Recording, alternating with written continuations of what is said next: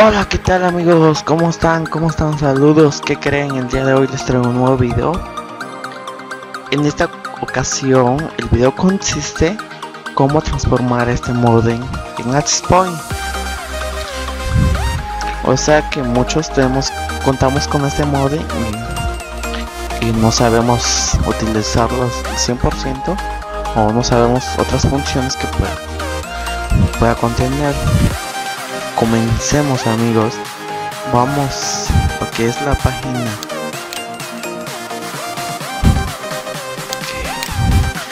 para ingresar a la configuración de nuestro modem y convertirlo en access point o router.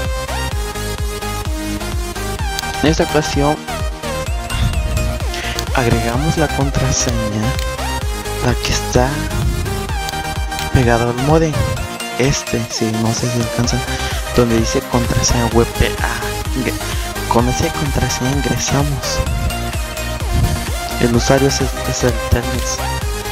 Vamos a comenzar y a lo que vamos. Por ejemplo, el mío, que lo que es la inalámbrica, tengo desactivado el VPS.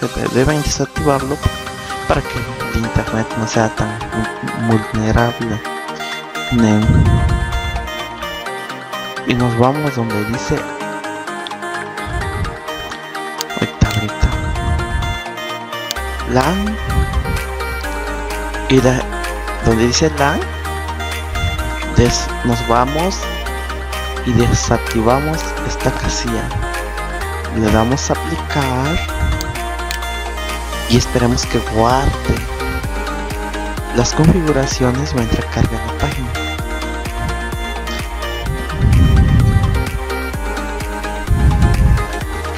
Esperemos amigos que cargue la página.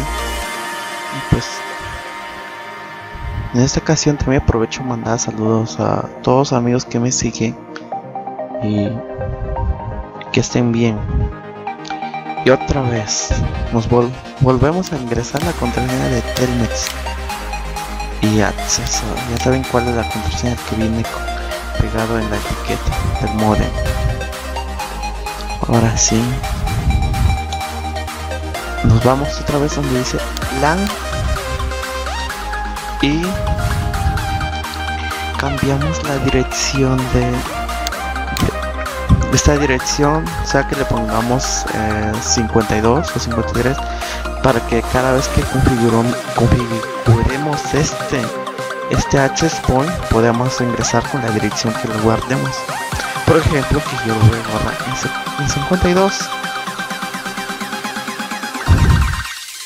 Le doy aplicar. Dice, ¿está seguro de que desea? Le damos a aceptar, pero antes de eso quiero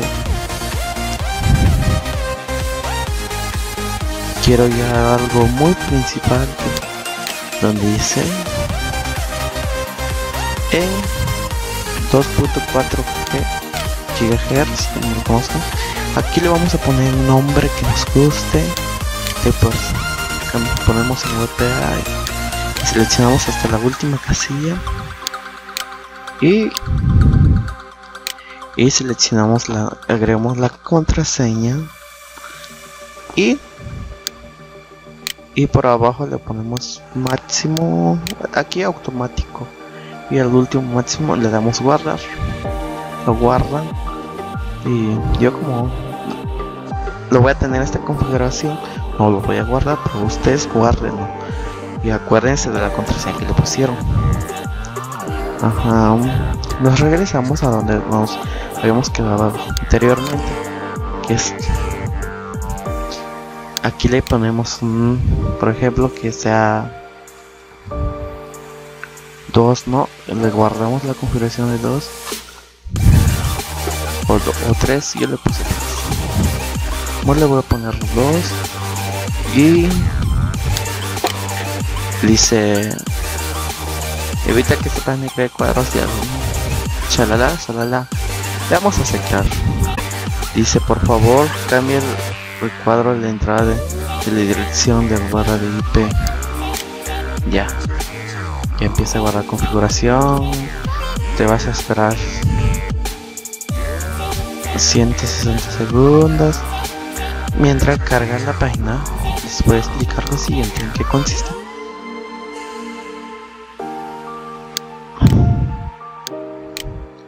Ya como al reverso del modem contamos con estas entradas, que es DSL,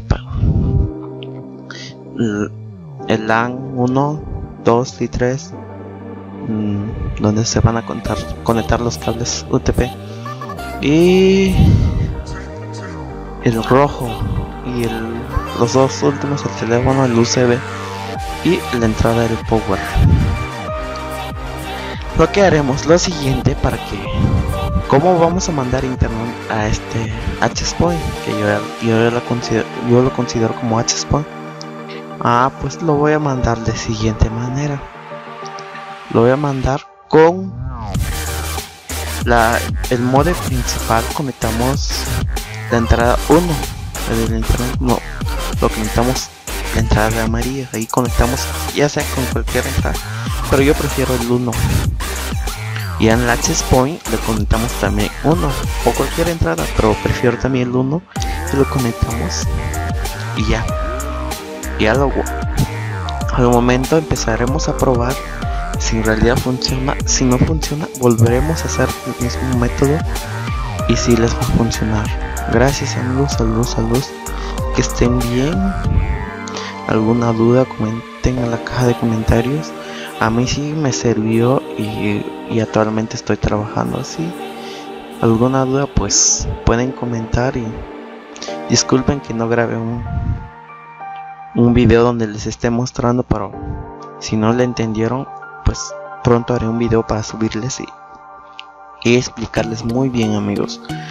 Ya sería todo. Saludos y que estén bien. Por último, se me olvidaba, les paso a recomendar un canal que les voy a dejar en el link en la descripción del video. Y pues son unos chicos que acaban de iniciar y se dedican a hacer sketches, un sinfín de cosas que se dedican a hacer, bromas y todo eso.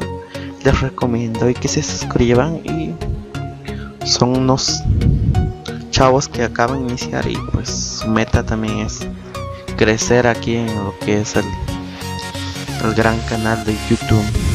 Suscríbanse y también no se olviden de suscribirse en mi canal, y cualquier tema o cualquier duda o cualquier solución pues pueden dejarlo en la caja de comentarios.